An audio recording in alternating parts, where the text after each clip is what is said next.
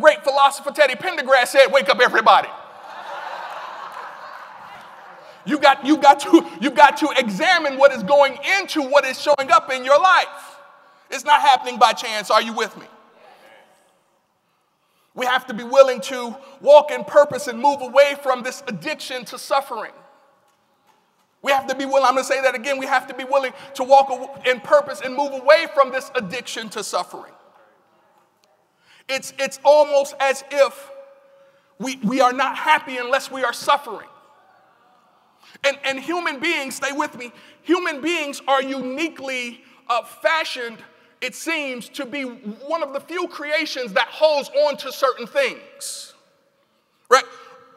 If a deer shows up in my yard, I said this at church, and don't say it outside of here, and I don't have a rifle, I don't think. But if I take a rifle in my Commonwealth and shoot at the deer that's in my yard, it might run that day, but it's coming back when it's hungry. Are you with me? But people, we hold on to the very thing that will keep us from having what we want. Now, I want the deer to stop eating my landscaping, but it's teaching me a lesson. Don't be afraid to go and eat what you're hungry for. Are you with me? So it's almost as if we have this insatiable desire to hold on to the fear that is keeping us from walking in our purpose. When they want to train a baby elephant, they take a small rope and they tether the baby elephant to a pole. And what the baby elephant will do is it will learn, it will become conditioned. It will learn, it will become conditioned. It will learn, it will become conditioned to believe that it is not supposed to move from that which it is tied to. Now, you know as I do that there is no way in the world that a small rope can keep tethered to a pole, a 5-ton colossus that is a grown elephant. But as Les said last night, if you can condition the mind, you don't have to worry about the behavior. And what I'm telling you is that if you find your purpose, it will shift you up out of your conditioning. Are you with me? So you've got to be willing to walk in your purpose. Say, I'm walking in my purpose. The next thing I need you to do, as you say yes to coming out of what would keep you limited, as you say yes to being a master of yourself, next thing I need you to do is be willing to forgive. Say, I'm willing to forgive. Forgiveness is a primary, it's key, it's critical if you're going to have the faculties that are at your disposal serve you. We absolutely must be willing to forgive. Not only must we be willing, we must do that which we are willing to do. Are you with me? We have to go ahead and evict the folk who are living in our mental space, in our emotional space.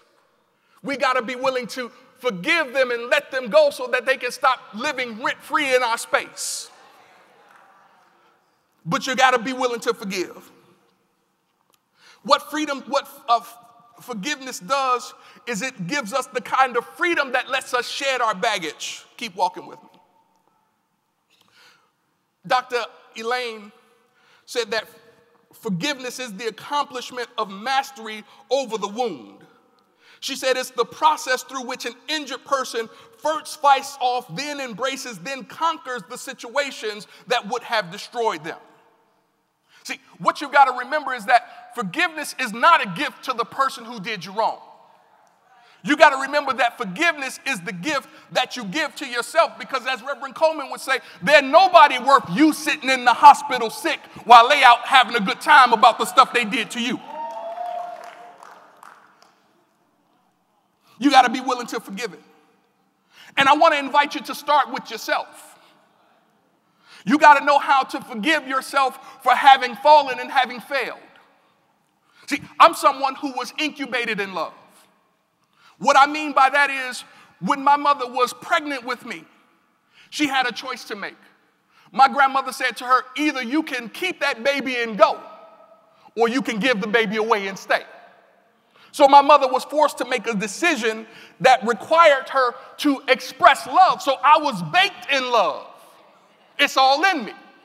So when I see you and you see me and we just get our thing on, it's not fake, it's who I am. I was incubated in love. But I betrayed that love when I became a drug dealer. I betrayed that love when I became a gangbanger.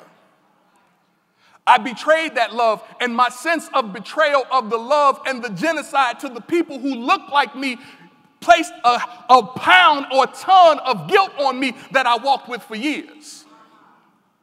And so when I talk to you about forgiving yourself, I'm not talking to you about the theory of forgiveness. I'm talking to you about the practice of forgiveness. And I hope it just so happens that I'm talking to practical metaphysicians.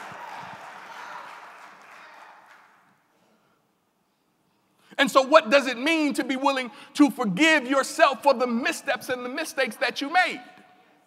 What does it mean to forgive a mate who couldn't keep their promise?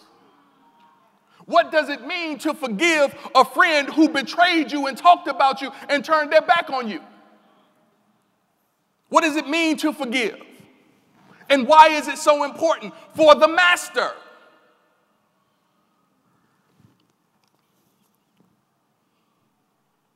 See, forgiveness doesn't come because someone asked for it. Nor does forgiveness come because someone earned it. Forgiveness comes when you, as the forgiver, understands the power of grace. See, there is an unmerited favor that you didn't earn, but you got. There is an unmerited favor that you didn't have to ask for, but it was given to you. And as one in love, you know that whatever you get, you have to give. Is that right? And so you've got to be willing to forgive if you will walk as a master. The purpose of forgiveness, put this in your notes, is not to make you holy. It's not to make you feel more divine. It's not to humiliate you. But the purpose of forgiveness is to empower you above and beyond the experience. Reverend Alberta said it to it this way: I am more than a conqueror. See, if you can forgive what you thought was intended to take you out, you can walk in a power that you didn't have before. See, I like these words from the Apostle Paul. I like these words from the Apostle Paul. He said, when reviled, we blessed. When persecuted, we endure. And when slandered, we speak kindly. See, if you can forgive to the place where when people are coming at you, you're loving on them, what you're doing is you're living out of your consciousness and not reacting to theirs. I'm trying to help you be a master right now.